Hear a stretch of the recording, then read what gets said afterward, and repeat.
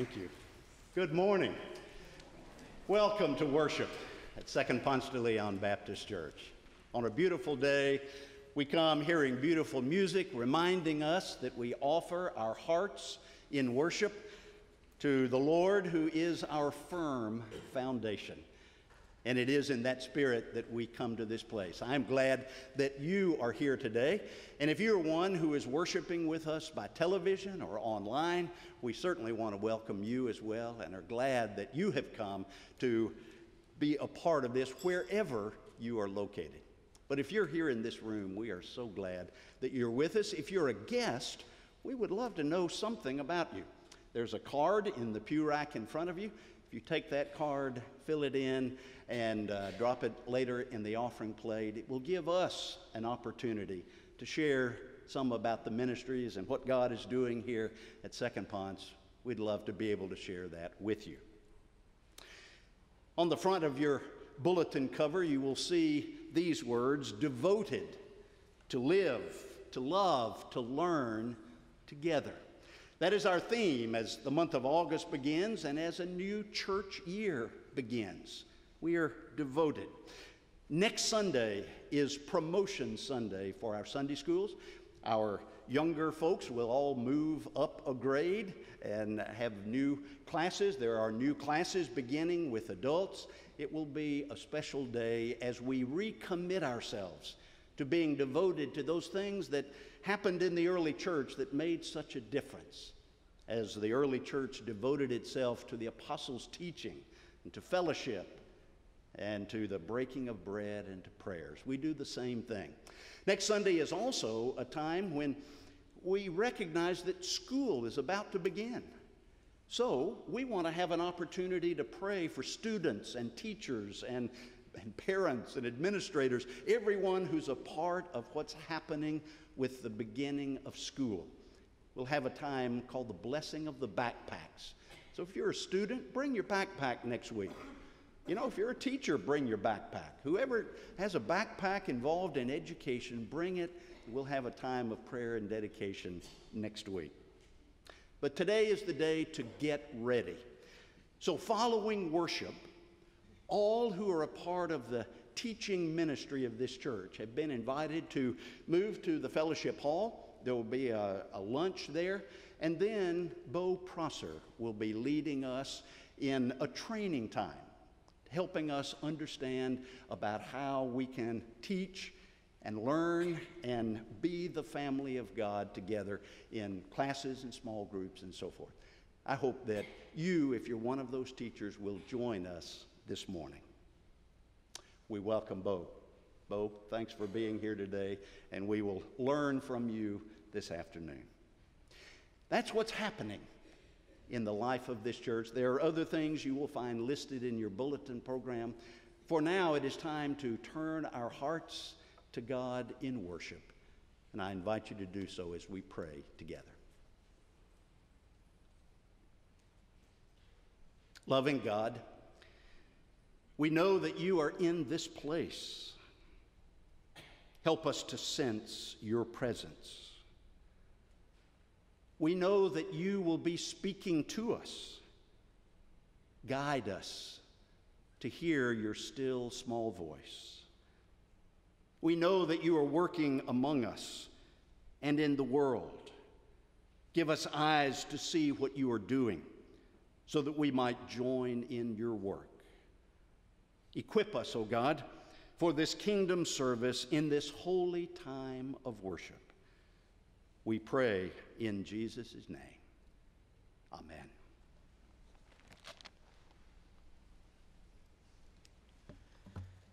Please join me in the responsive reading that is printed in your order of worship from 1 Kings chapter 8. Blessed be the Lord who has given rest to his people Israel, according to all that he promised. Not one word has failed of all his promise, which he spoke through his servant Moses. The Lord our God be with us, as he was with our ancestors.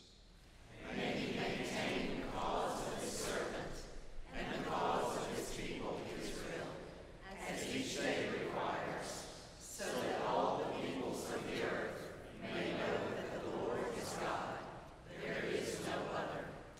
Therefore, devote yourselves completely to the Lord our God, walking in his statutes and keeping his commandments, as at this day. Would you take the hymnal from the pew rack in front of you and turn to hymn number 488? Let's stand and sing.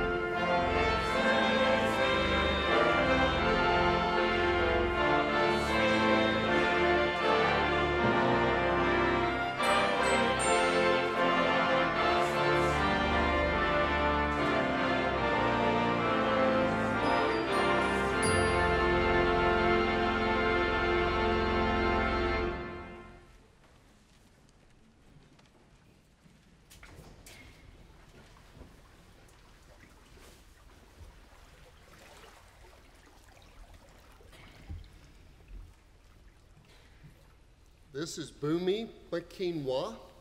You probably remember it was about 6 weeks ago that Bumi came forward with her daughter Kiki, who is 2, and declared that she wanted to make this her church home. You might not remember that she had made her profession of faith before leaving her home in Africa, but not yet had a chance to be baptized. So as a part of her joining this fellowship, Bumi has decided to make public her faith in Christ by following our Lord in baptism, and into this ordinance that makes most public her commitment to follow Christ. And so, Bumi, what is your profession of faith? Jesus is Lord. Well, upon this profession of faith, I baptize you, my sister, in the name of the Father, and the Son, and the Holy Spirit. You have been buried with Christ in baptism, and raised to walk in newness of life. Let us pray. Oh God, in this sacred moment, let us all reclaim our own baptism and the commitments we made that day. Bless us in the walk of devotion and discipleship. And bless Bumi and her family as her Christian pilgrimage goes forward and she seeks ways to walk in your light, please you with her devotion. Protect her, guide her, and lead her through a life of devoted service as a representative of your love. We pray these things in the name of Christ our Lord. Amen.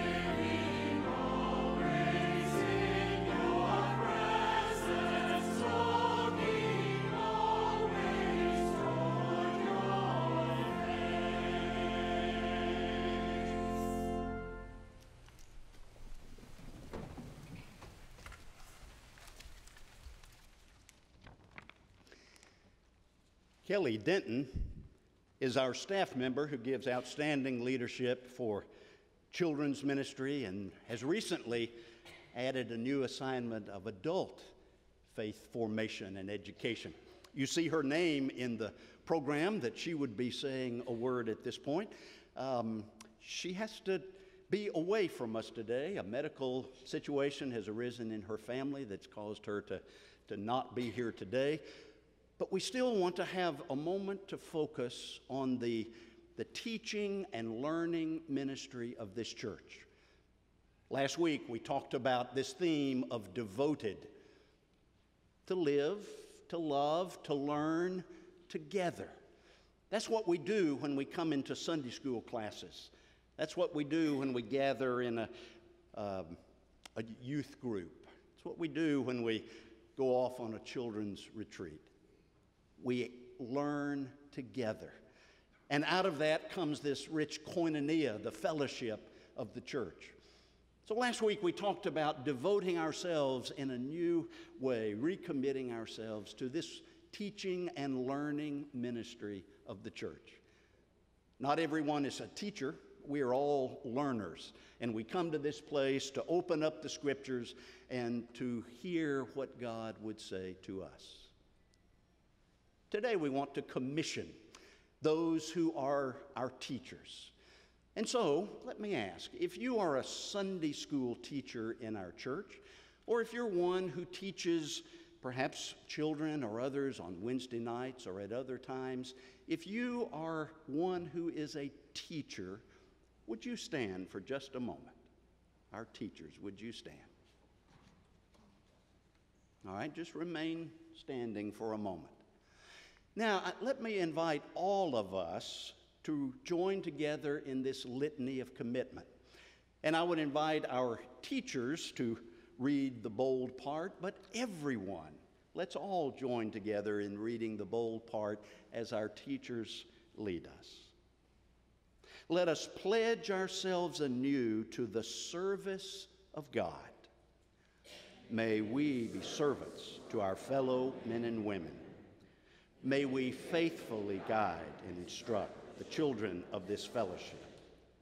Strengthen us, O Lord, to help, encourage, and comfort others. Guide us by your Spirit. Give us wisdom. Give us courage. Give us hope. We devote ourselves to you, our Creator.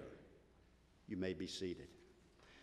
And for all of these who are involved as teachers in our church, thank you for your commitment, your service, the preparation that many of you be doing even today, and the preparation you do each and every week, so that when we come to this place, we can all learn together. Let me offer a prayer of dedication then for all of us in this teaching and learning ministry of the church. Would you pray together with me? Gracious God, we thank you that you sent your Son Jesus to the earth to show us the way to abundant living. As he walked among us, Jesus was known as the teacher. His words of wisdom challenged people to live life at a new level. His stories taught us truths that were deep and rich. His miracles taught us of a God of great power. His death on a cross taught us of a love so amazing that he would make the ultimate sacrifice. His resurrection taught us to always live with hope, because we worship a God who conquers death itself. Thank you, O God, for the things that Jesus taught us about the abundant life. We thank you that you have sent teachers in this church to help share that wonderful story of life. Just as the early church was devoted to the apostles' teaching, we gather each week to learn from gifted teachers who tell us about Jesus and his guidance for our lives. We pray that you will give these teachers wisdom, knowledge, and understanding for the high calling of teaching us about the good news of Jesus. We are grateful for their devotion and commitment to this holy work, and we ask that your grace will be sufficient for their needs, and that you will grant them great joy as they teach in your name. Even as we pray for our teachers, O God, all of us pray for ourselves. Let every one of us grow in our devotion to the study of your word and to the community of faith that springs from this study. Open our minds and hearts to listen and learn. We dedicate ourselves as teachers and students to this foundational ministry of the church. We pray, O God, that all of us will be devoted to live, to love, to learn together. In Jesus' name we pray. Amen.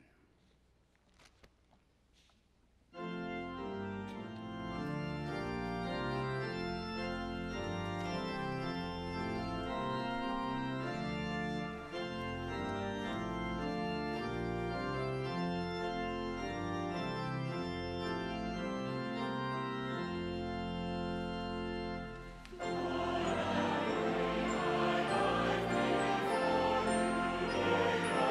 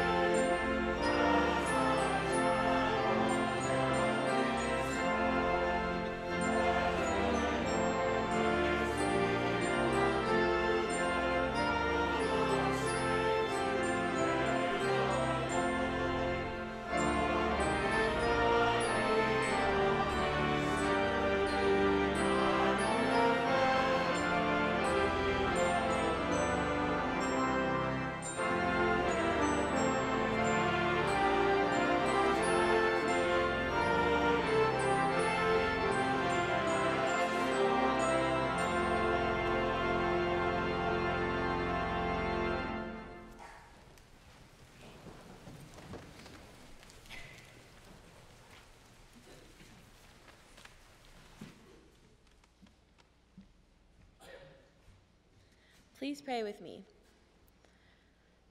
Dear Heavenly Father, thank you for gathering all of us here today. We are so grateful for all the ways you have blessed us and that we are able to give back to you and our church. Continue to bless us throughout this service in fellowship with one another. In Jesus' name we pray. Amen.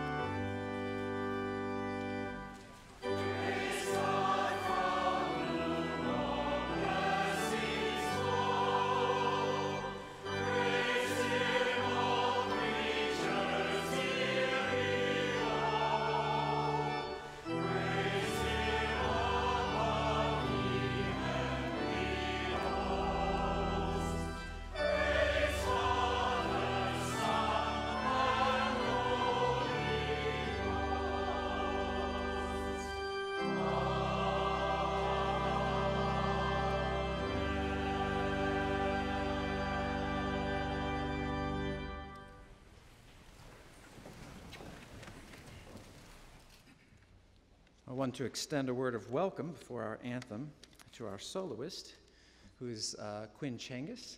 She is one of my students at Woodward Academy. She's 16 years old, and she has some additional connections to this church that may interest you. Her middle school music teacher is in our choir, Susan Messer, and she went to preschool right here at Second-Ponce. And we did this piece on our school choir tour, and she did such a lovely job that I invited her to sing, and she agreed to come. So this is O Lord Most Holy.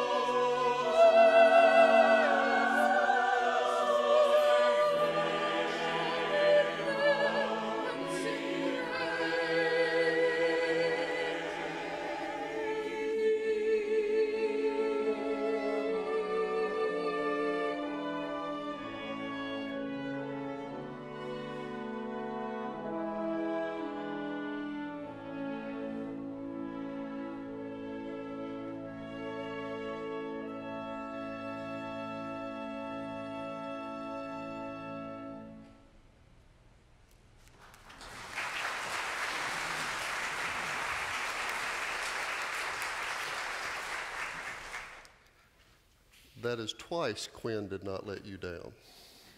Beautiful. Glad you were here. Thanks. Our scripture this morning, Romans chapter 12. I'll be reading the first 8 verses. I appeal to you, therefore, brothers and sisters, by the mercies of God, to present your bodies as a living sacrifice, holy and acceptable to God, which is your spiritual worship. Do not be conformed to this world, but be transformed by the renewing of your minds, so that you may discern what is the will of God, what is good and acceptable and perfect. For by the grace given to me, I say to everyone among you, not to think of yourself more highly than you ought to think, but to think with sober judgment, each according to the measure of faith that God has assigned. For as in one body we have many members, and not all the members have the same function, so we, who are many, are one body in Christ. And individually, we are members of one another. We have gifts that differ according to the grace given to us: prophecy in proportion to faith, ministry in ministering, the teacher in teaching, the exhorter in exhortation, the giver in generosity, the leader in diligence, the compassionate in cheerfulness. Amen. Let us pray.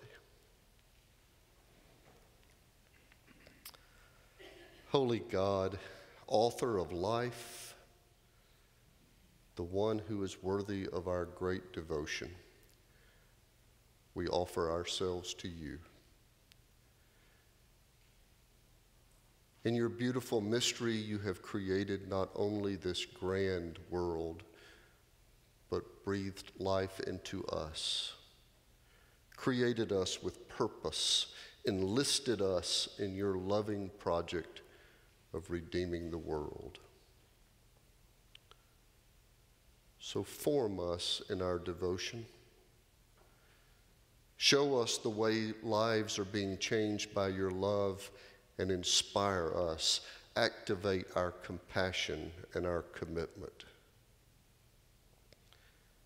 And forgive us for living small. Forgive us for dreams that are too small. Forgive us for thinking too much of ourselves, and forgive us for thinking too little of ourselves. Ignite in us a clear image of what our place ought to look like in bringing your love to the world into fruition. May it start today in worship. In the name of Christ. Amen. My earliest images of church they're more like snapshots than video footage, but I've got some early memories that click into my head every now and then. One of the earliest memories I can think of is sitting in one of those little wooden chairs, coloring a paper that was mimeographed and had that sharp smell of the mimeograph machine. I apologize to everybody younger than me, but I saw older people nodding. Everybody my age and older remembers what the purple ink smelled like. I remember broken brown crayons and coloring Moses' sandals or somebody, and I didn't know what it had to do with anything. Then I've got an early memory of worship. No, I was not raptured by the sermon. Instead, it's a memory of my parents in worship, taking all of this very seriously. The minister of music would indicate that it was time to stand, and my parents would reverently stand and open the hymnal. And then they would show me with their finger where we were in the hymnal, and then we'd skip like 4 lines, and it was really confusing, and it took a while to catch on. And the minister would say, "Let us pray." My dad would close his eyes. Anyway, as I said, it's more of a snapshot than a movie, but I remember from an early age that my parents took this church stuff seriously. And I have vague memories of long sermons and long prayers and men, always men, thanking God for letting us be here today, but I wasn't sure I wouldn't rather be in a pickup baseball game at Honeysuckle Park, but here I was. But I was there because I didn't get a vote. Attending church was like attending school. It wasn't optional. I did play baseball at Honeysuckle Park, and I played basketball and tennis and high school wrestling team and all the rest. I had plenty of sports and play and leisure in my life. But church wasn't an option. It was like school. And my parents didn't check with me to see if it was okay if I wanted to go. Eventually, and thankfully, it became more interesting for me. The Sunday school lessons started to have something to do with the struggles in my life. The sermons occasionally would hit on something I was actually interested in or struggling with. And then somewhere in high school, this shift happened. It seemed sudden. It probably wasn't sudden. But it was clear to me that I was also to contribute something at church. Well, I had a job in high school. I was a lifeguard at the Dorville City Pool. It was the greatest summer job in the world. I hung out at the pool with my friends and got paid for it. My first paycheck after 2 weeks of working at the Dorville City Pool was $103. I thought it was a fortune. I'm running around the house with my check. And my dad said, "You know that the first $10 of that check goes in the offering plate Sunday, don't you?" Well, I guess if he'd been a literalist, it'd have been $10.30, but I got the gist. But I wasn't happy about it. $10 was a lot of money in the mid-'70s. I could have taken Kathy Cowan to see The Spy Who Loved Me, bought popcorn and Cokes, and had change left over. $10 was a lot of money. But I also knew I had to contribute in other ways too. Those of us in the youth group who didn't have a summer job, we were of course expected to be a part of Vacation Bible School. It was also the era of Sunday night church. And our youth group put together an 8-voice singing ensemble that would go to other churches on Sunday night and lead the worship service singing songs. There were only about 11 of us in the youth group. So there were about 8 voices in the ensemble, 2 shy guys who did the board. And after the youth minister heard me sing, he said, "Doc, why don't you work up a little devotional? That would be good." But I had to do it. I had to prepare a little devotional. I had work to do to contribute. My point is, we were leading worship services before I could shave. We had stuff to do. If I'd have had a vote about my church involvement, I might have just taken Kathy to the movies instead. But I'm grateful to this day that it was serious business to my folks. My adult faith formed in large part by the devotion of my parents' faith. When the Apostle Paul wrote to the church in Rome, he was addressing this issue about the fellowship of faith, to use his words, how it's supposed to be lived out. Because not everybody was taking church seriously like my parents did. He noticed that there were different kinds of church members, different kinds of involvement. His language, he said, there's the weak and the strong. We might use different terms today.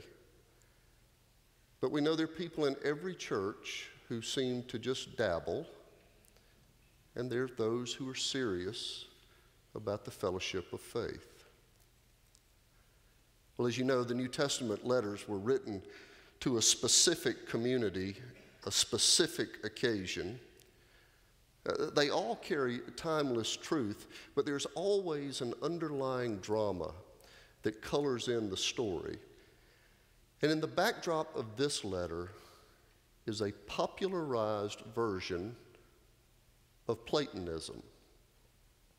Now, you remember that the philosopher Plato had advanced the idea that there are two realms. There is the material, the physical, and there is the spirit. Material, bad, evil, always. Spirit, good, pure, always. According to Plato, God is spirit. We worship God with our spirit. We do whatever we want to with our bodies. It just doesn't matter much. They're two completely separate things. But Paul says no. Paul says this is a false teaching because body and spirit are all entangled in the Christmas scandal. The Word has become flesh and dwelt among us. It's an embodied faith. We look at each other in the eyes across the Wednesday night table. We hug children on Sunday morning and remind them church is a safe place. I took Boomy into my arms a few minutes ago and put her into the waters of baptism, all splashing and messy and touch and personal. We greet each other on Sundays with handshakes and hugs and holy kisses. And I hand you a wafer and say, this is the body of Christ. Take, eat. This is an embodied faith. The Platonist can celebrate the idea of a holy Jesus, but we are the body of Christ. And the metaphor suggests, at the very least, that an individual Christian, apart from the congregation, is not something the New Testament imagines. We are connected to each other the same way finger and foot are connected. Eardrum and elbow, they are connected to each other. We are the body of Christ, and the body doesn't work best when one of us is not here doing our part. Paul told the Roman church, "For as in one body we have many members, and not all the members have the same function, so we, who are many, are one body in Christ, and individually we are members of each other." You see, the New Testament doesn't imagine a disembodied faith. Communion with God is tied to communion with one another. The church is imperfect, I know that, but for better or worse, we are Corpus Christi. We are the body of Christ in the world.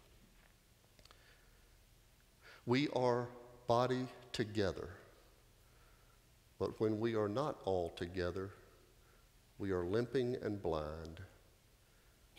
We are not at our best when one of us is not here taking up the function. Paul was shaking up this popular Platonism by saying that God has not structured the world as spirit over there, church and the holy things, and then body over here in the world. You can't satisfy the Christian life by just seeking out private little holy chambers.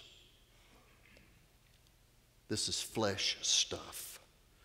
In church, out of church. You teach Sunday school, you greet people at the door, you serve on committees, you go to Miami and serve underserved children and teach them how to read.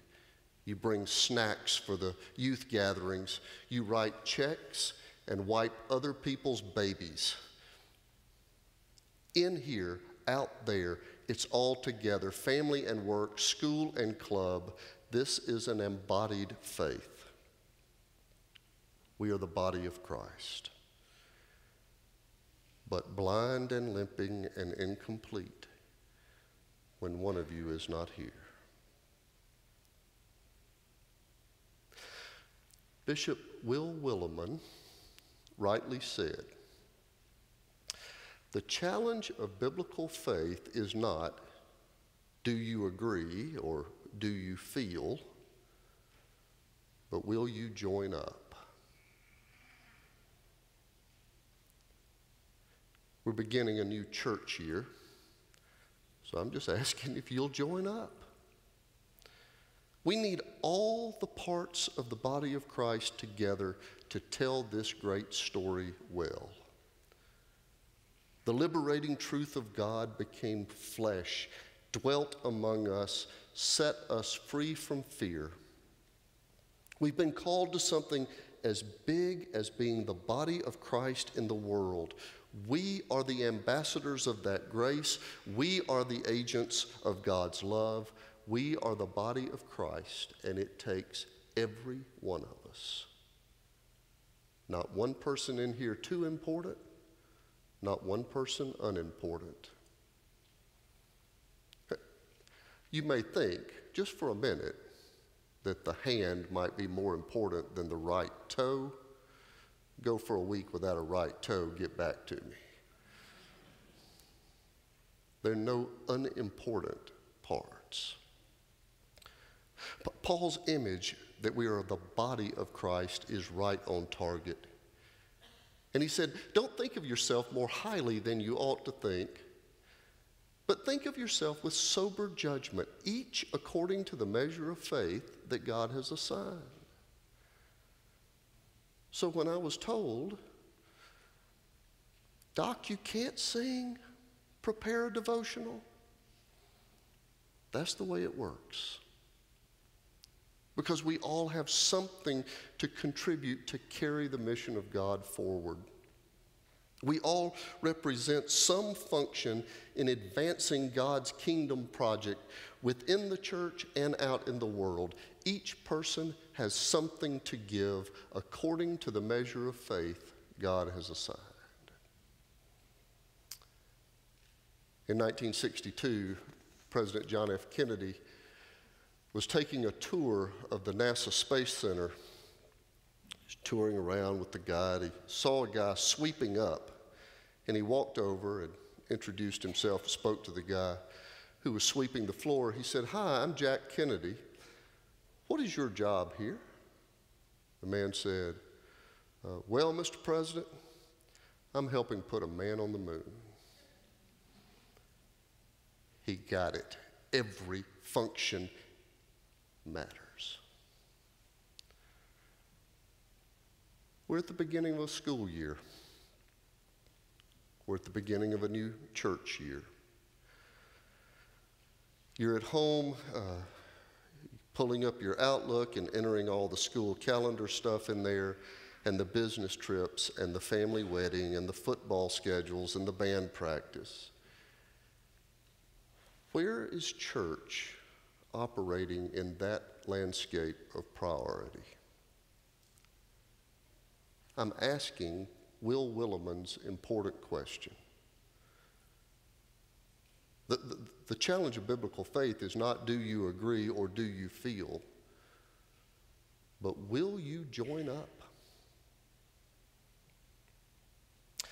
It's not a complicated word study. The word disciple is from the same root as disciplined. We show up. We join up. We profess to be a disciple of Christ, so we discipline ourselves to service, community, and learning. When we open our calendars, we prioritize the most central commitments to Christ and His church before we put in jazz night at the High, or before we schedule the summer tuba camp or whatever. We calendar our full commitment to service within the Church of Jesus Christ. We show up and join up because the body doesn't function unless we're all here doing our part. The ministry lags, the mission falters unless the body is working together. The New Testament never imagines a faith that is disconnected from congregational life. And we are at our excited best when we're all here together. You are the body of Christ. You are witness to God's love in the world. Go, be hands and feet. Go in the name of the Father, the Son, and the Holy Spirit. Amen.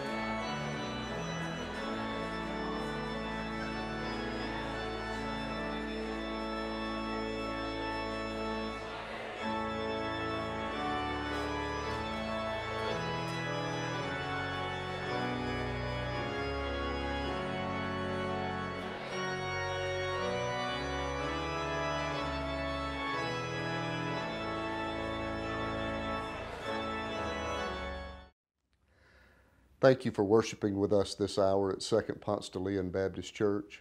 We count it an honor that you let us into your homes each week. Some of you are viewing us on the AIB network, others of you on YouTube. However you let us be a part of your life, we're grateful that you're inviting us into your home. I continue to be impressed with how many people find this a meaningful part of their week. I had a woman stop me not long ago, a woman I'd never met, and hugged me and said, "You're my pastor." We count that a privilege, that we are that much a part of who you are. I hope if you're physically able, you'll join us at 2715 Peachtree Road and be a part of the worship service live. But we also appreciate that we're able to provide this service to folks who are not physically able to be here. However you're viewing us, we are honored by the fact that you do so and look forward to meeting you soon.